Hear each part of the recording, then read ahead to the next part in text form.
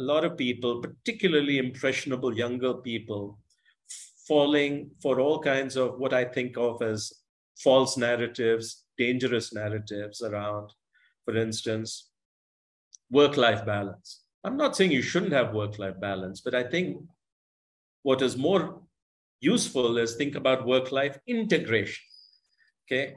And what work-life integration looks like is there is less of a separation between work and what you enjoy, right? If you do the apply Ikigai principle, what you do and what you enjoy are not profoundly disconnected. And therefore, you're not watching the clock, okay?